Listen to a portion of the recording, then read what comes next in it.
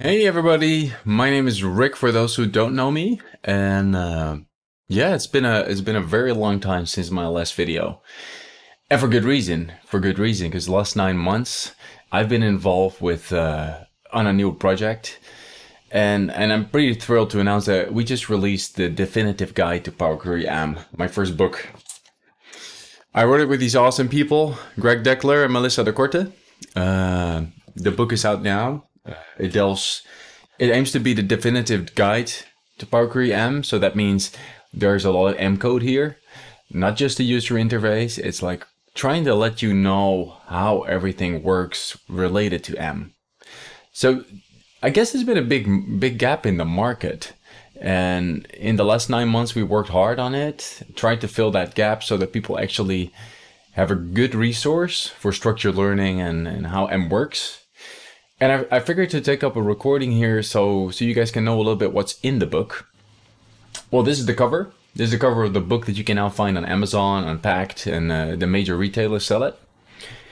And I figured we might go through the table of contents a little bit so I can tell you some of what's in it and why we decided to structure it like that. And the front you can see that Brian Julius wrote the foreword. We are so appreciative at his works because he was involved in the project at first, but he had to cancel at some point. But the book wouldn't have been in the shape it is without Brian. He brought together the team. I dare to say that I would not have been part of this project without Brian. So Brian, a big thank you. I really appreciate you, and it's been amazing working with you and with the others. Now, I'd like to take you down to the table of contents and go through some of this. So you know a bit about what to expect. When we started writing this book, we figured, of course, there is a lot of content out there, but to have the good learning experience so that you actually know from the base to a more advanced level on how to get there, we figured a book should really come here to do that. So when you get started with the book, we decided to just start with an introduction to M. So you're going to learn for who it is, what it's for, what are the typical people that work with it. And we just basically explain the M language basics. So if you've worked with Power Query, you're going to know some of this. Then once you get there to the next chapter, we aim to introduce some more things like we want to talk a bit about the user interface in Power Query, the formula bar, the ribbon. Even though it's a book about the M language, the user interface remains a very important tool to generate that M code. Even experienced coders like myself, we often click buttons for us to generate the code. And then basically after that, we adjust the code, we add some things. So it's really useful to know a bit about the UI as well. Then we continue with some basic operations, but nothing too crazy because it's just a quick overview of what is M, how does it work in Power Query. Now we figure we might jump in after that into the M language, but before you get to work with your data, you need to get your data in some way. So what we've decided on was that we need a chapter to show people like, hey, how do I get the data into my file? And for a lot of people, that can be an Excel file, a text file. It can be a connection to a database. That's a very common data source. But it might also be a local file that you have on your computer or on SharePoint. So this chapter shows you several of the most common ways because there's hundreds of accessing data functions out there. But we try to show here on how the connecting works, and that if you want to change certain options when connecting, that you can use a record for that as well. So this is all about getting your data in. And with that in place, we finally we actually get to play with the M code values. And we start out with the fundamentals on M values, like what are the characteristics of dates and lists and numbers? And if you're working with those, what should you be careful for? Because each of those values, they have their own characteristics. And you might, for example, be able to combine a date and a time value to become a date time. But if you're, for example, working with null values, that's very particular. And if you add like a number value and a null together, you're usually getting null back. Now, in those situations, it's good to have a reference chapter so that you can just read up on the kind of values you're working with. And that's what this chapter is aiming. It explains the values, gives examples, and yeah, basically tells about its quirks.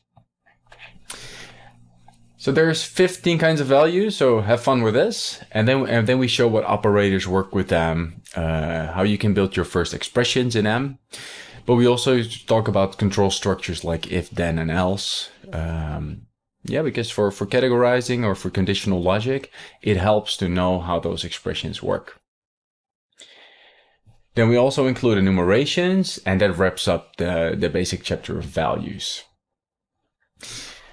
When we get to the next chapter, that's an interesting one, the one about data types. And that must have been one of the hardest chapters to write. And when we just started with that, I remember having a discussion on data types. How important are those? Because if you would add a value to, let's say, a column, but you don't define the data type, so let's say you add a number value to a column, that's all good and fine, but Power Query will still know that it's a number value in there. So we had a discussion on, let's make a statement that data types don't matter. That was the bold statement that we had to defend when writing the chapter. And then we figured like, wow, data types, there's a lot to it because it informs us what to expect in a column. But we're also going to need it for certain operations to know like, hey, if a value is of a particular type, and we want to combine it with, let's say, text, we need to have some conversions in there. Well, long story short, it was a tough chapter. What we delve into, we explain to you the different kind of data types that are there, the type system in Power Query. We show a little bit more why it's important. You're going to get an overview of all the types available, from abstract ones, nullable, primitive ones. And this is going to get fun because this is just the data types chapter, but this is going to come back in the structured values chapter, the functions, the custom function chapter. There's a lot going on. Then you're going to learn about data type conversion, the different methods, how can you automatically detect data types, and what are the pitfalls when doing that. So that's all good fun. And here comes the tricky part. We're also going to include some parts about facets and describing the types. Now, facets are not a data type by itself. A facet could, for example, be the currency type or an integer. And both of those belong to the number values family, but it has some additional information about the data type. So they describe the data, the data in an additional way. However, facets are some of the most common reasons of why we get error when working with Power Query. So we're going to have a lot of issues here when ascribing data types, and the reason why you can get errors are laid out here as well. And those are very important. Whenever I get a question on errors, more than 70% of the time is these type of errors. So very, very fundamental chapter, important to read. You're probably going to want to read the chapter a couple of times before you really get it. But then we get to the fun stuff, because once you're there, we're going to show a little bit more about structured values. So that's the lists, the records, the tables. And of course, we already delved into the basics of it when delving into data types and values. But these three are so important in the M language that we wanted to show you more on this. So how can you create those type of values? What can you best work with? What practical use cases make use of any of these values? And yeah, we're going to show you a bit more on how that's going to help your M coding journey. So I think you're going to like this. So we do all of that for lists. We do it for records and finally for tables as well. And after having these fundamentals in, we're actually quite happy to get you on to the real M challenges, because now you know about the values, data types, and how to work with the different structures. So the fun is about to start. Chapter 7. Yeah, Greg did a really good job at looking at the different environments, so you can understand a little bit more about what the M language considers an environment. You're going to understand a term like closures, which I found a very difficult term at first. And he talks about metadata for a bit. And after you get there, we actually get to some practical examples, some coding challenges that you can use for your everyday work.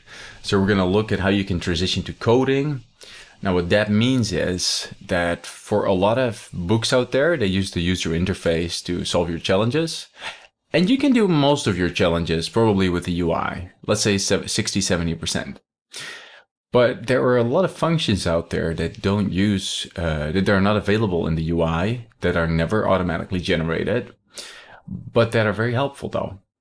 So in this chapter, we cover quite a lot of these. And we first tell people like, well, if you're going to move from the UI to coding, you're going to want to look a bit into drill down. We're going to show you some tricks on how to do that. And with that base in place, we'll start with a topic on lists. And there's a range of the most important list functions that we have found that we're gonna showcase with some examples. So that's about like list transform, list zip. We're gonna resize lists, filter lists. So all of these are basically list focused. And these are super important because lists are a way to provide a range of values, and you're gonna see them a lot. For example, they come back when you select a column or when you return to column names of a table. There's a lot going on with lists. So this part is going to be very useful for that end. Then in the next section, we also go delve into records. There's some techniques available here that show you how you can transform records, but also you'll find that when you're working with your data, you sometimes have to reshape it. So you might have a table and you want to transform that in a list of records. And it's just good to be aware that there's different kinds of techniques available, because even though there are a lot of ways to solve a problem, you're only going to know as many ways as you're only going to know the ways if you've ever seen them. And this is just really helpful in providing you with different functions available and different techniques for records. And we do the same for tables afterwards. Now, there's a lot of knowledge packed here. But with this in place, we also want to introduce you to parameters and custom functions.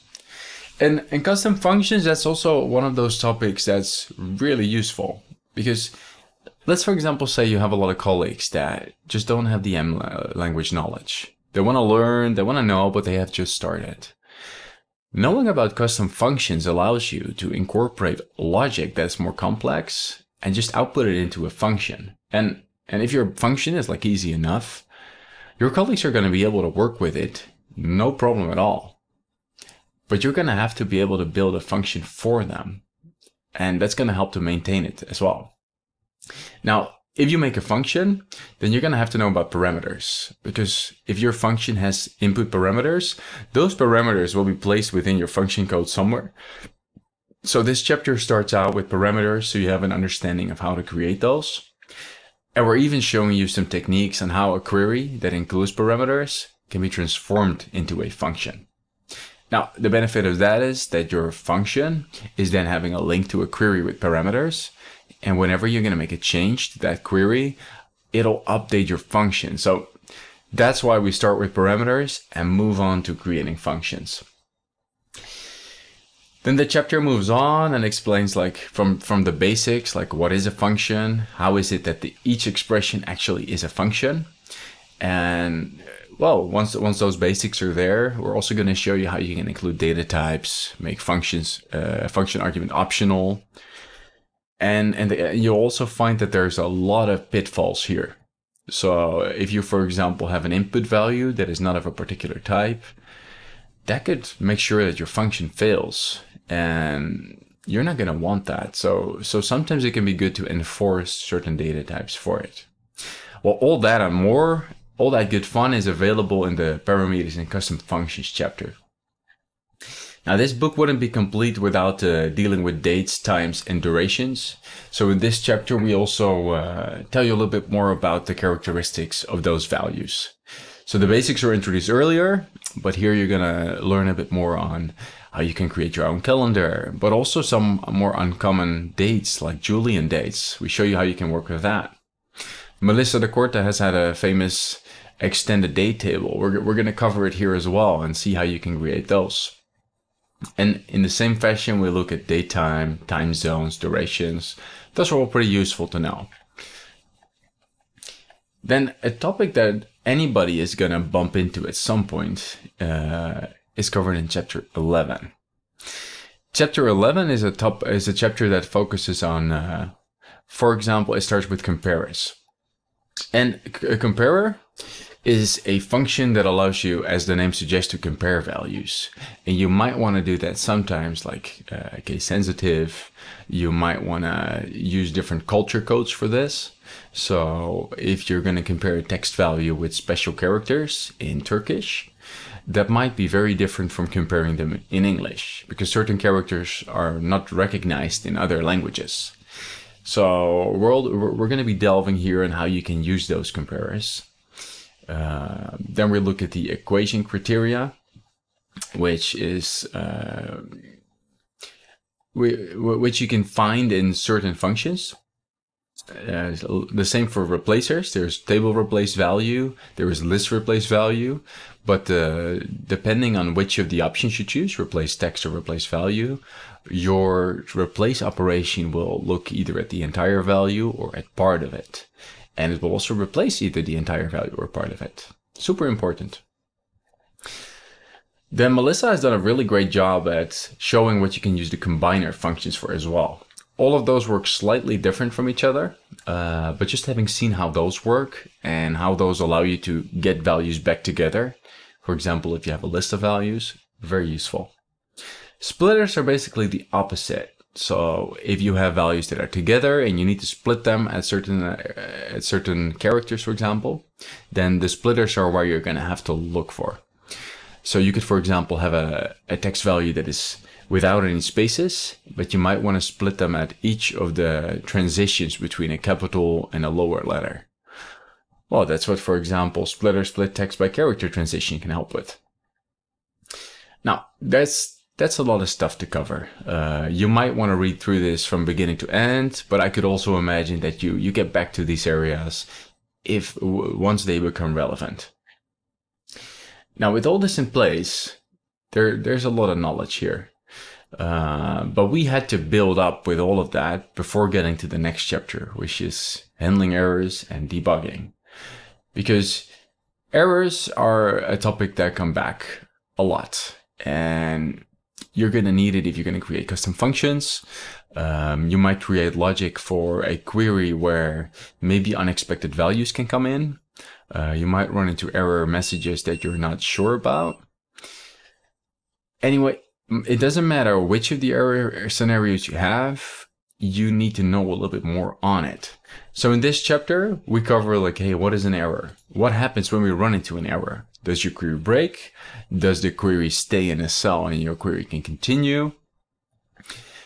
There's some ground to cover there. Now, the most common errors are covered here. And you'll also find there is a short reference to the formula firewall, which we will cover in depth as well later this chapter. But the fun thing is that finally, after you learn about this, we have some projects stacked up for you to understand, like, hey, in these scenarios, we could actually use those, we can use those error handling techniques. So we provide a couple of projects, and we're sure you're going to love that. Then we get to some of the more complex chapters as well. Chapter 13 covers iteration and recursion. Now, for those who have read other M books, they usually skip out on this topic. And that often happens because either the authors find it too complex or unnecessary to cover. But we have found that for the more advanced scenarios, often it is list accumulate, list transform, and list generate that you will have to resort to. Therefore, we dedicated an entire chapter to this. It's going to start out with iteration, and what we tell here is that you need to keep things as easy as possible. So list transform is the easiest way to iterate. Now, that goes to say that actually a lot of functions in M, they already have iteration built in. For example, if you add a new column to a table, it's already doing that for each of the rows without you specifying it. So inherently to the M language, you'll already find iteration there. But this chapter focuses more on if you, on top of that, need some recursive techniques to go through a list or to build up multiple function calls for an API, for example. That's what it focuses on. Now then we basically include list accumulate, which as an advantage to list transform has that it has a memory. So you can have a transformation that you apply, and then the result of that transformation can go through the next iteration. And then you can apply another transformation, and the result of that one also goes to the next iteration. So that's what one of the differences between list transform and list accumulate is. And we're going to show lots of examples here, so you know how to use it. Then finally, we also get to list generate. That's a pretty efficient function. It's fast, and you can use it for stuff like making requests to an API, creating a running total, creating a list of numbers or a list of dates for a date table. There's a lot of options there, and the chapter really tries to lay that out in an easy to understand way. Now, bear with me. None of this will actually be easy because the topic is pretty complex, but I think you'll find that it delves into angles that you haven't seen before. Then we have a next section, which is about recursion, which uses the add operator. The add operator basically allows you to call to define a function at first and then call itself after. Now, we generally don't recommend this, but it's part of the M language, and it can create some pretty elegant code. However, the pitfall is often that it's very slow code. So we also give some performance consideration about using recursion and what you could use instead when you run into trouble. Now, bear with me because we're at page 568 here. It's really a thick book. With all this knowledge in place, we now get to troublesome data patterns. So we're going to have a look on if your data contains certain text patterns or characteristics and you want to extract certain values from it, what can you do to retrieve this? So we're delving into pattern matching. There are certain patterns and examples on how you can get prefixes, splitters, substitution, what you can do for regex. There's a lot of stuff here. But it's getting a little difficult here because all of the techniques you've learned so far, they're going to come back. Now, with all of that in place and all the good fun, we also get to a chapter called Optimizing Performance. I know from a lot of questions from you that this is something that you've been waiting for. So we delve into, first of all, the most important optimization technique is query folding. So we cover quite a few options on query folding, what it means, how it works, and what you can do to make sure that it lasts as long as possible. You'll also learn about the new query plan, which is available in the new Power Query experience, how you can read that, and what techniques you can use to make sure that folding works as long as possible. Now, with the introduction of query folding also comes the formula firewall. It's also called the privacy formula firewall sometimes. And the reason is the formula firewall came because query folding brings a risk with it. So any of the query steps that you have can be translated into SQL. But what if you filter your queries with certain sensitive data like social ID numbers or bank numbers? You risk that query folding translates that into a query and that your database administrator can read that. So the formula firewall came into existence to prevent data leakage. But here's the thing, the formula firewall is complex and many people don't know how to solve it. Well, this chapter is there to cover that. It's a good, it's almost 14 pages and it describes why Power Query used partitioning and the two different firewall errors you can get. Then we also show how you can basically resolve these with different strategies. Finally, end of the chapter, we also show some techniques on how you can optimize your performance. So we delve into different strategies. We talk about buffering and streaming operations, and we look at data source considerations as well. And then we show some examples and their performance, like the performance timings of your query. And the good thing of this is there is a way to measure this using SQL Profiler, and the results of this are shown here in these tables. And you're going to learn about buffering values. You're going to learn about more efficient functions, and it's a significant increase of speed that we'll find out. But also the different techniques that we use may or may not retrieve more data from your data source once you pick it up. All to be covered in this chapter. Okay, and then finally, we also have a chapter about enabling extensions. And that is very much about creating custom connectors. Because we know there is a lot of connectors out there in Power Query. So you can connect to your SharePoint, to Oracle, to a SQL database. There's probably MailChimp, you can connect to Google Analytics, but there might still be connectors that don't exist. But there might be an API still. So what this chapter does, it shows you how you can create your own custom connector, and it does that by showing how you can connect to Discord. This is a bit more of an advanced topic, so bear with us while going through this. But on the other hand, if you know how to make your connector, it's actually pretty cool, and we'd love to see you experiment with your own APIs here too. So we hope you manage to get to the end as well and go through it. That should really help out. And well, it's only the second week that the book is out. We would love to hear from you what your thoughts are, but we strongly believe that this book is going to make a difference for the M community, for those who really want to learn M. And in the coming weeks, you can expect some more videos from us showcasing techniques that are also covered in the book, so that you can improve your skills. Well, I hope you like that for now, and yeah, you're going to see more of this. If you want to already get started, the book is available on Amazon. You can get it in Pact. I will put a link in the description as well. And it would mean the world to us if you would have the trust to get the book and let us know what you think. Well, thanks for bearing with me, and I'll see you next time.